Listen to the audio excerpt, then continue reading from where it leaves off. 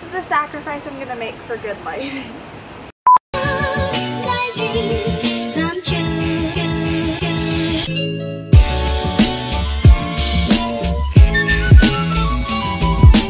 What's up? My name's Alex in Wonderland. If you're new here, then welcome to my channel. If not, then welcome back. Today, I am sitting on my roof. I was not active on YouTube last summer when I had the apartments. This is my inaugural rooftop video. Sorry for this if it shines. It's because I got burned at work and I have like bacitracin on it. It's ugly and I'm not going to zoom in because it's gross. For my first rooftop video, I figured I'd do another first for me, and I'm going to do a story time video. Without further ado, this is the story of how I met Mark Ruffalo. Context for this story. I work at a pizzeria in the Upper West Side of Manhattan, New York. Anytime that any of you are in New York, you should definitely go to the restaurant. It's called Motorino. I am obsessed with it. I normally work once a week. I normally work on Friday nights at my location. That week I had actually worked on Tuesday night to cover a friend, and then I worked on Friday night, and then that night I was asked by my manager to cover my friend who was supposed to work the next night, which was Cinco de Mayo. She had busted up her knee and she wasn't really feeling like working. It was either me or a server that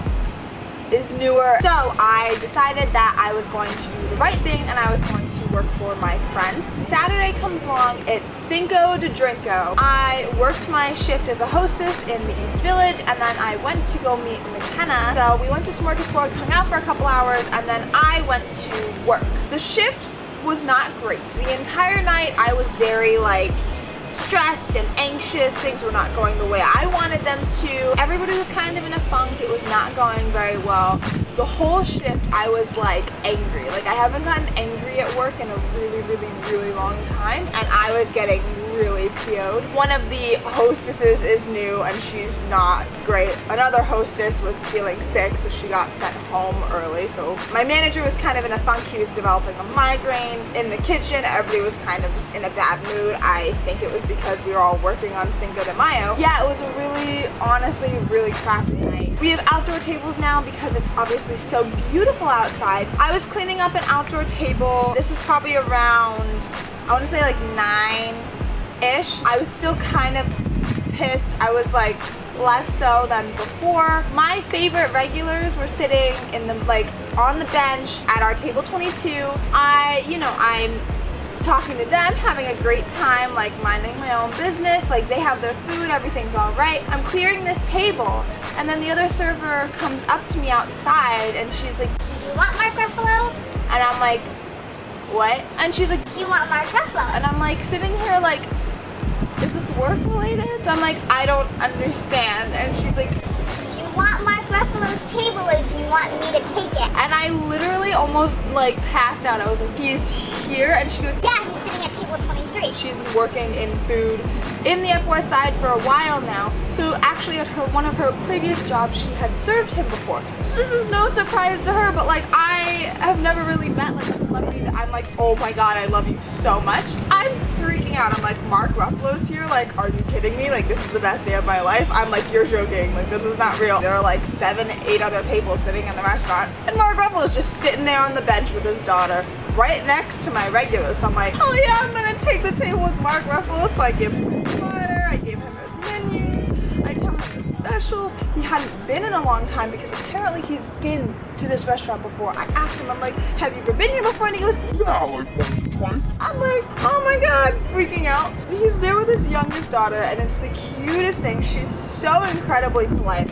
She orders her pizza, he orders his pizza, they order drinks. I'm putting in their order about 2 minutes later after I put in their order, and I'm like wandering around doing my kind of work thing. Mark Ruffalo comes up to me and he asked me my name, and I was like, oh, I'm Alex. He goes, Alex, I'm so sorry. Is there any way I can change my pizza? And I'm sitting there like, anything for you, Mark Ruffalo. I would die for you. So I put it into the system, and then when the time comes, his daughter gets her pizza. She has her soda. She's all good.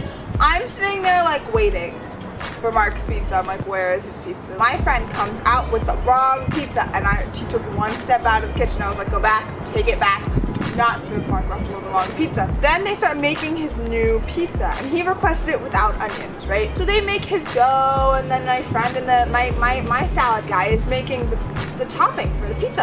And I look at it, and I'm like, why are there onions on this? And of course they speak Spanish. In Spanish I'm like, why are there onions on this? Make it again. And he's like, what? Why? And I'm like, he asked for no onions. They're looking at me like I'm a crazy person. I mean, to be fair, if it was any normal person, I would have been like, just make it again. But I'm like going insane. So I walk into the kitchen, walk to him, and I'm like, do you know who's at this table? And he's like, no. And I remember he can't see anything because there's a partition. I'm like, listen here, buddy, that's Mark Ruffalo. And he looks at me and he goes, the Hulk? And I'm like, yeah, buddy, it's the frickin' Hulk. Like, make the pizza right. So he makes it again. 2 minutes later, he comes out with the pizza. I talk to him. It's all good. And they're enjoying their time. It was the greatest, it was honestly probably the greatest moment of my life. His daughter is like one of the most well-behaved 10-year-olds I've ever met in my entire life. Halfway through her pizza, halfway through his pizza, she decides to sit with her dad on the bench, like right next to him. I hear her as I'm coming up to the table, she goes, Daddy, I know that you haven't finished your pizza yet, but it's okay if we go home because I'm really tired. And I almost cried. I was like, you are the most well-behaved child I've ever met in my entire life. Then my manager and my runner like help me take everything away. The pizza's getting wrapped up and I'm like, are you want any dessert? Is there anything else I can get for you today? And he goes, no, it's okay. Like, we're just gonna go home. She's a little bit tired. And I was just like, I'm so sorry. I have to say something. Like, she is the most well-behaved child I've ever met in my entire life. Your kid is so well-behaved. Like, honestly, whatever you and your wife have done, you are doing an amazing job. Children should all be this well-behaved in public, especially in restaurants. Children in restaurants are kind of horrible.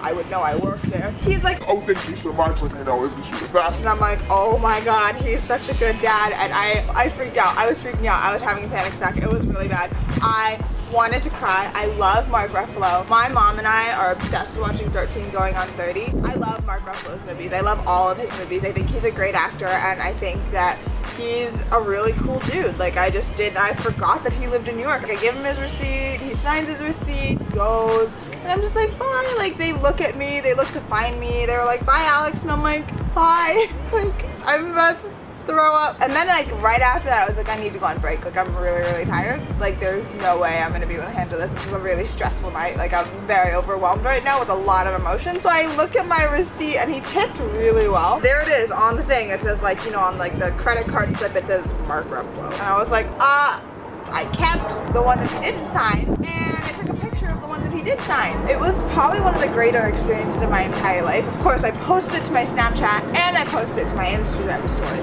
And automatically, some of my coworkers are like, are you effing serious? Like, you met him? All my friends are like, wait, you met Mark Ruffalo? And so they're like, tears down my face. I'm like, yes, this is real. Like, I'm crying. Honestly, like, one of the best experiences of work, like, literally ever, even though it was a really crappy night. It was a good Cinco de Drinko because I met Mark Ruffalo and I'm very happy that I had this experience. That was my little story time. I know it wasn't like filled with tea or drama or whatever, but like, I was having a real crappy night and then all of a sudden Mark Ruffalo's there, and so that made my night exponentially better. If you guys liked this story time, please give this video a big thumbs up.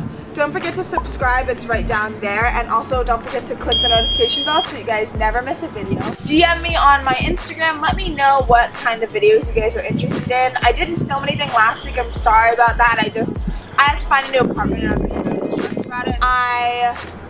I'm gonna try and pre-record something or edit something, put something together before next Friday, which is the 17th, 18th. I will actually be in North Carolina visiting Liz, as in Liz Again Stitch. We're going to hang out for a couple days. I'm gonna go visit her and I'm so super excited. So there's gonna be vlogs from that, definitely after the trip, like vlogs for days. I think that I might have something from that trip next week. If not, it'll probably be some sort of, I don't know. Other than that, I will see you guys next week.